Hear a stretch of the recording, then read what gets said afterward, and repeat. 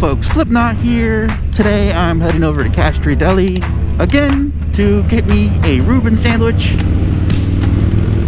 I actually ordered it ahead this time, which means it's guaranteed to be there, hopefully. I already paid for it too. So basically I'm just gonna go grab the sandwich and go find a nice spot to eat it and just kind of do a recount of what happened this year. It's been absolutely crazy for me.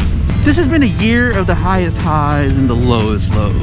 Starting off with getting hit by a car, but because I got hit by a car, I got the Bonneville I always wanted. And then I get this awesome rad deal with Burt's Harley-Davidson where they let me borrow all these motorcycles, but I no longer ride my Bonneville because I have other motorcycles that I don't get to keep that I got to give back. So I have a weird anxiety about it where I have to get the most I can out of it because the Bonneville's going to be here tomorrow and this probably won't.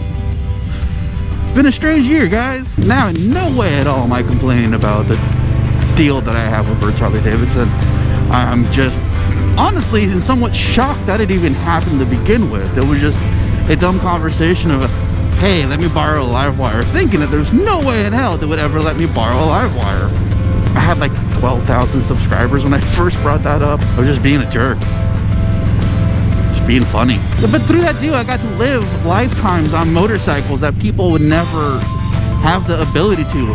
I've got to go through more motorcycles in this year than most people will in their lifetimes in general. Alright, here's Castry Deli. Gonna grab my sandwich, be right back.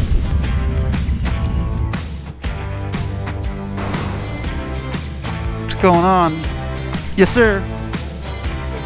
Yes sir. Thank you sir.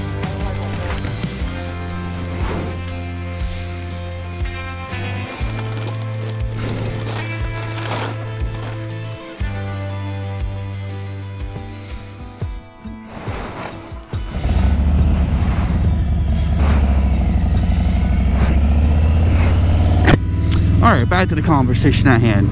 I probably can't even name half the motorcycles that I rode this year while riding and not knowing anything about it beforehand. And of course, I can't really talk about this year without talking about the one thing that has affected literally every single person on this planet. It's the COVID situation, the pandemic that's going on. It's not affected a handful of people, or it's literally affected every single person on this earth. And everybody has their own thing. Everybody has their own problems with it. Some people dealt with it better than others, and everybody's problem is their problem to deal with, so it's not really something that I feel that I need to say mine was a boo-hoo different situation and the worst situation. My situation wasn't bad, it wasn't good. It has raised a lot of anxiety in my life just being around too many people. And you see me in videos being around people, but I'm around my people. I'm around the people that I'm around all the time. When I go in the bar, I sit in my corner with the people that I know. And when it starts getting too busy, I leave. It seems like I'm not being affected by it. It seems like I'm not scared of it, but I am.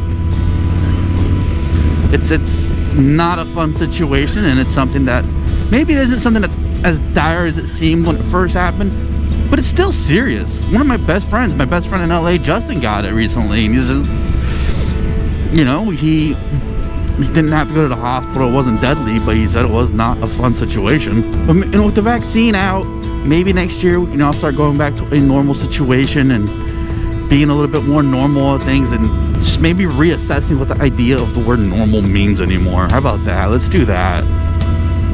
Because my daily norm is not what it was 365 days ago. It's been a hell of a year, man. And then the way that people clock a year, New Year's, January 1st, I typically don't do that personally. I typically clock a new year as in my birthday. It's a new year for me. It's my 365 days around the sun. I understand that there's logistical things that I have to remember about general New Year. Writing paperwork changes, which is typically the most important part of that. Generic January 1st is not a big thing in my mind. It's hard to miss, you know, as a bartender in a previous life. It's always been a big deal. It's always been a good money-making night, and that's all it ever was. My New Year's have always been on my birthday. So it's hard to sit here and have that whole like New Year's resolution thing where it's like, it's a new year, new me, yeah! You know? People say that all the time, and it's, what was your excuse 365 days ago? You haven't changed. You've probably been more ingrained in your own stubbornness than you were before. Alright, the picnic table seems to be open. Let's go eat. So I got the Reuben. I always get a Reuben. Homemade pastrami.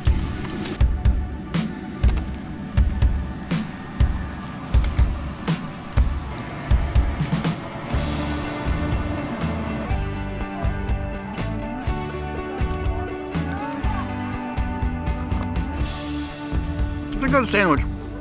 It's a little pricey. And nothing beats Castelli.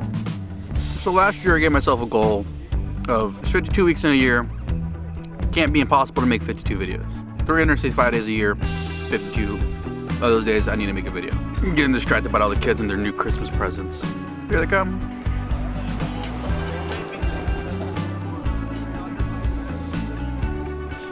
It's only $4,000 worth of freaking toys. But I gave myself a goal and a task of 52 videos in 365 days. Does not seem hard. Pretty sure that I exceeded that. I know I've made over 60 this year, especially since like July or August I started going to 2 videos a week instead of 1. It's a surprising amount of work to make a 10-minute video once a week, much less 2 10-minute videos twice a week.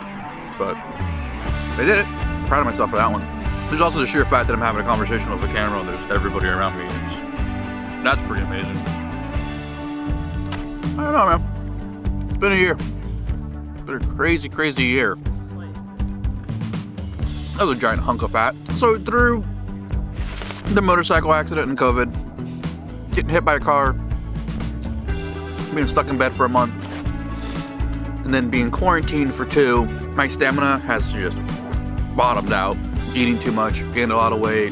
Between not moving much and quitting smoking, that didn't help for anything.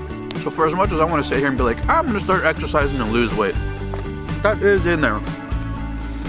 Just one of those that I can't, like, this is one of those proclamations you can't make. Just like, I'm gonna start, it never works out for me. I hope to, I want to, I need to. It's like one of the biggest promises I've tried making to myself that I really need to hurry up and do something about is, I'm gonna go talk to somebody.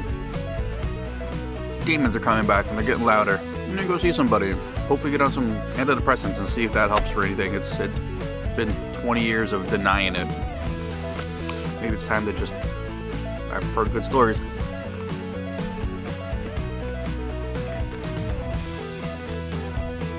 Can't say I was super impressed by that sandwich. It was, yeah, probably not going back there again. Let's call it a day. It's good. Lunch is over. Let's get back on the pike.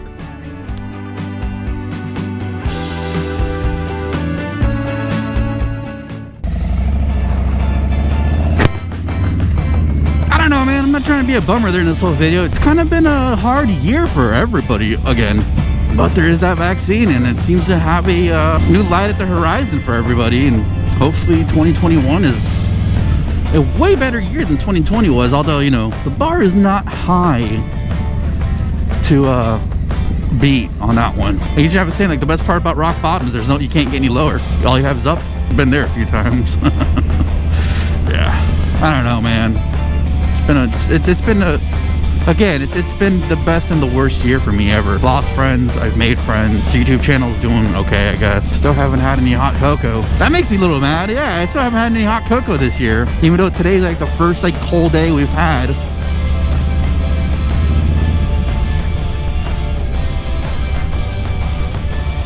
Currently at which we are currently at 54 degrees. It was the coldest Christmas on record in Florida in over a decade.